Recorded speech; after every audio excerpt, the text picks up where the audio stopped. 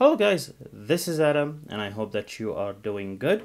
Today we will be testing Blender on the M1 Max 16-inch MacBook Pro versus the 6900 XT on the PC side, and then we will see which is better and which is faster. Couple of things need to keep in mind before we are starting. I am recording the screen right now, as you can see, and then the screen is actually recorded externally, so that would not have any effect on the performance for the MacBook or even the PC as well. When it comes to the specs that we are working with, when it comes to the MacBook Pro, we are working with 64GB of RAM, 8TB SSD NVMe, then 32-core GPU with 10-core CPU. So this is the fully spec'd out MacBook Pro 16-inch M1 Mac. And when it comes to the PC, we have 32GB of RAM with speed of 3200 megahertz, and then we have the 6900 XT. For the CPU, we have an Intel i7. However, it doesn't matter because we will be testing the GPU only, but it's the Intel i7 7700K. The VRAM that is allocated to us on the M1 Max is 48GB, while the VRAM that is allocated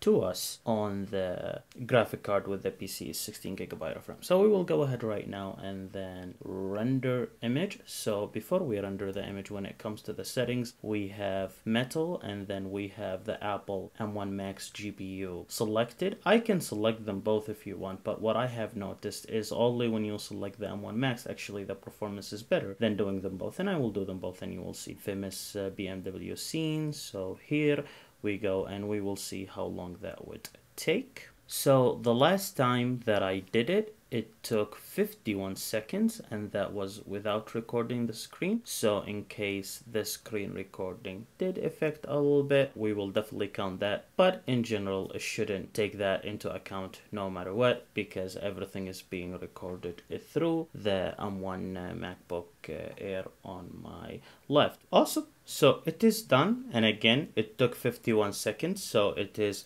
the same time as well. What I will do right now, I will go to the settings and then have Apple M1 Max and then the GPU plus the CPU, and then we will do the render. We do have 51 seconds and then we do have cycles on supported right there, and then I will go ahead and do the render again. Now it should take a couple more seconds. It should be done in 53 seconds or 54 instead of 51. So it is done, and it took 52 seconds instead of 51, and again that's probably in the margin of error, but usually when you only check the GPU, the performance is better for the GPU. So right now and right here we have 51 seconds with the M1 Max. Let's go ahead and see 6900 XT. With the 6900 XT, we have everything set to cycles, and then with cycles we do have supported, and then we have GPU, and then it took 23 seconds in order to render, and that is literally half of what it's taking on the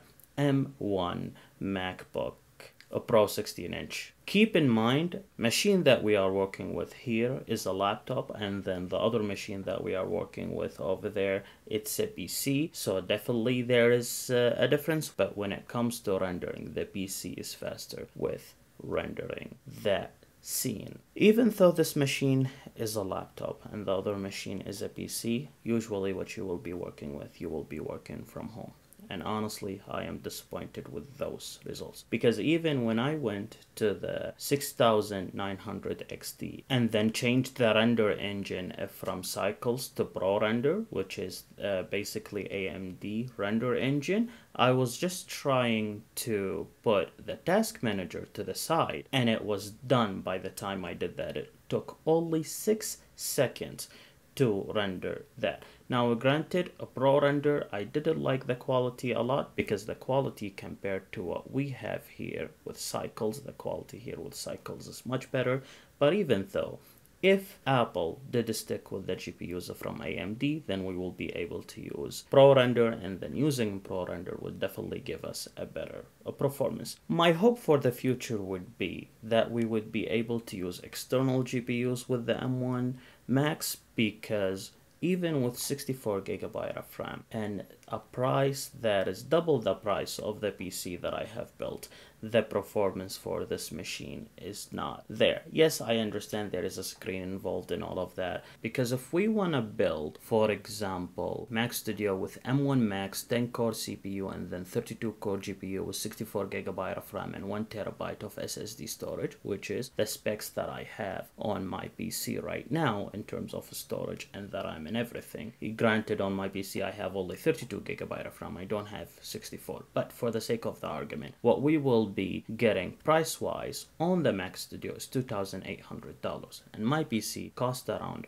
$2,500, so the PC is still cheaper by around 300 or 400. If we go ahead and take the price of the Mac Studio with the student discount, we will be looking at $2,520, which is now only $20 difference between this machine and then my PC. The PC still have the double performance of the Mac. Now, the Mac with all the other applications such as video editing, programming, whatever that might be, the Mac is amazing. But when it comes to 3D modeling and rendering, sadly, it's not there yet. Now, that doesn't mean I will stop using Macs. I will always be a Mac user and I will always use Macs and I will always use their performance and such. Granted, the viewport and then working with the software was actually a better experience on the Mac rather than the PC, due to the fact that the VRAM, which is included in the graphic card, is only 16 gigabyte, while here I have 48 gigabytes to work with. But still, 48 gigabyte for a viewport, that is cool. But then when it comes to rendering will be taking a lot of time. So hopefully we will be seeing more optimizations and such, but that's definitely disappointing in terms of, let's say, dollar per value or whatever that might be. And yes, Macs are expensive, and especially right now with GPU prices are going down and such, they are even less of a compelling option, but that's only for 3D work and 3D modeling. When it comes to video editing and everything else,